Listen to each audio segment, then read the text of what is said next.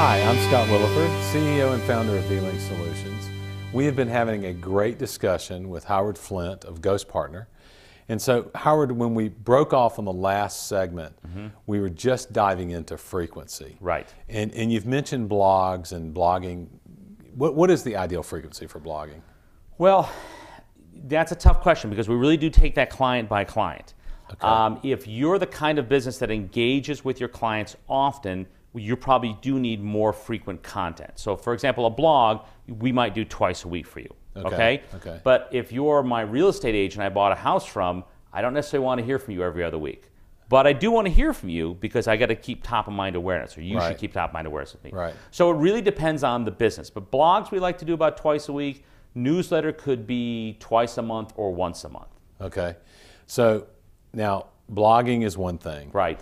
I follow some folks on Twitter and on LinkedIn, Right. and I have to confess that I think some people need some coaching Yes. on the frequency of LinkedIn updates and Twitter feeds. So how do you gauge that? What is the right formula there? You know, what's interesting, and I don't know how you do it, Scott, but there's some people I'll follow on Facebook and there's some people I follow on Twitter. Seldom do I follow the same person on both. Okay. So what we try to do with our clients is, again, they're trying to reach different kinds of audiences. Some may be old school with email, somebody who's on the cutting edge wants Twitter, and then all in between. Is that we want to get the same content out to all your outlets just in case. But for example, on Twitter, maybe we set you up with a once a month newsletter, but we'll set you up with 4 tweets. So once a week you're sending a tweet, a different tweet, but it's referring back to that same article. That keeps the Twitter sphere, if you will, rolling, but keeps more value coming to that content. So you take a blog article or a newsletter or a video. Yeah, video. And you would tweet it out multiple times to extend the shelf life of that piece of content. That makes a lot of sense. Well, you couch that tweet a little bit differently each time with it. So if somebody missed the first one or second one, maybe they catch that third one. It's the same as it's ever been. You're trying with a headline to catch someone's attention. So headline writing becomes really important because it's not just about catching the search engine keywords, it's about flagging your viewer. Right, absolutely. And in fact, when we do, I mentioned the editorial calendar in the last segment, the second thing we do is create titles. Okay. So we want to create, once we know what you want to cover, we want to really go in there and create compelling titles. Or if we're coaching you, we want to coach you on how to create a really compelling title.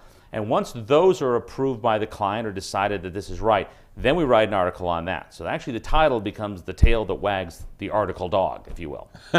So can you give me an example of a bad title and a good title? I know I've thrown that out to you. Yeah, no, absolutely. But you know, a bad title is something generally fairly long that is just doesn't make any sense.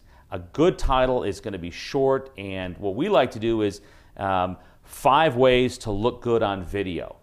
2 of the biggest mistakes you'll make when walking your dog. Something like that, where I'm going to learn something. You've made a promise to me that I'm going to learn something from your article or blog. Right, right. That's kind of the way that I try to do when I do my public speaking. Is like, I'm going to give you 3 tips on this or something like that. And I guess it does follow through on the title writing as well. Yeah, absolutely.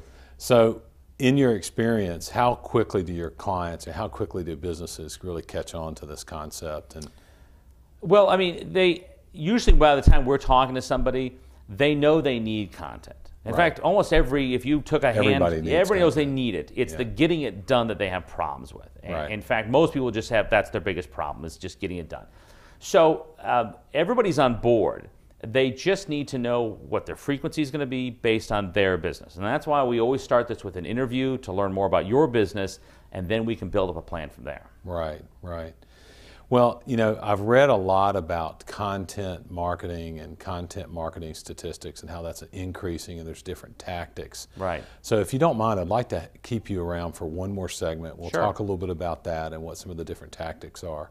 So I'm Scott Williford. We've been with Howard Flint of Ghost Partner, and we're going to get him to stick around for one more segment so that we can get some pretty good how-tos from him. So I'm Scott Williford again, and I look forward to hearing about your successes.